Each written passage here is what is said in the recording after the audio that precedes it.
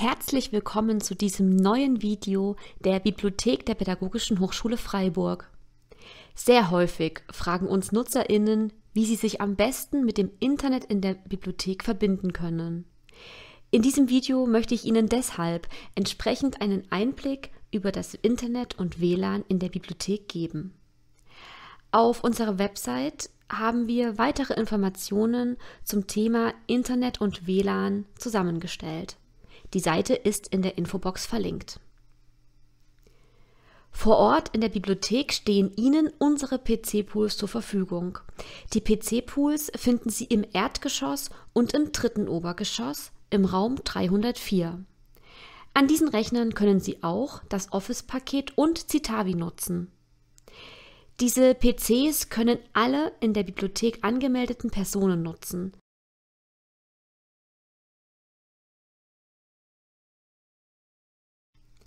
Für Hochschulmitglieder der Pädagogischen Hochschulen in Baden-Württemberg, der Hochschule Offenburg und der Universität Freiburg funktioniert die Anmeldung auch ohne Bibliothekskonto. Zur Authentifizierung geben Sie bitte Ihre eduroam-Kennung und das Passwort des Hochschulaccounts ein. Wenn Sie WLAN über ein eigenes Gerät nutzen möchten, gibt es zwei Möglichkeiten.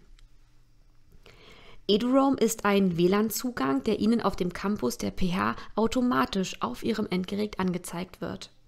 Bitte laden Sie sich unter der eingeblendeten URL das passende Installationsprogramm herunter. Der Vorteil ist, dass so alle Parameter der PH Freiburg automatisch übernommen werden. Ihre Login-Daten für dieses WLAN sind der Login, den Sie vom Rechenzentrum der Hochschule erhalten haben mit der Endung @ph-freiburg.de und das PH-Kennwort.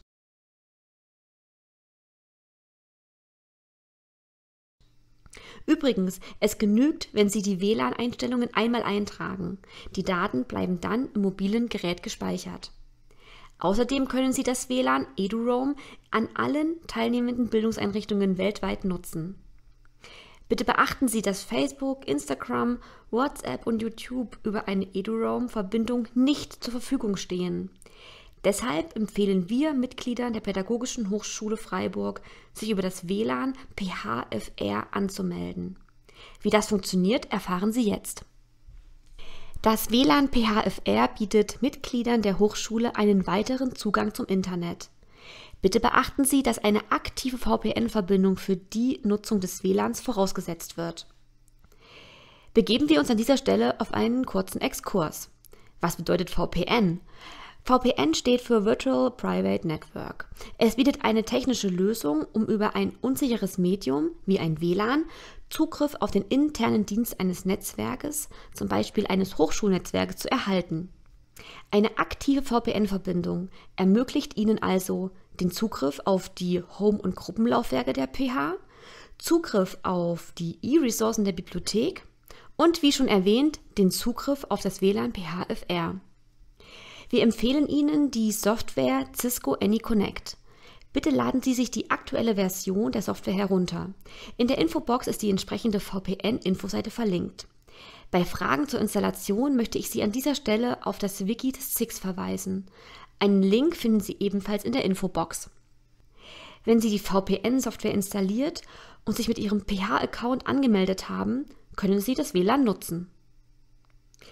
Bitte verbinden Sie sich zuerst mit dem WLAN und wählen sich dann erst im Cisco AnyConnect Client ein. Starten Sie danach erst den Browser. Ich hoffe, dass Ihnen das Video erste Fragen zum Thema Internet in der Bibliothek beantwortet hat.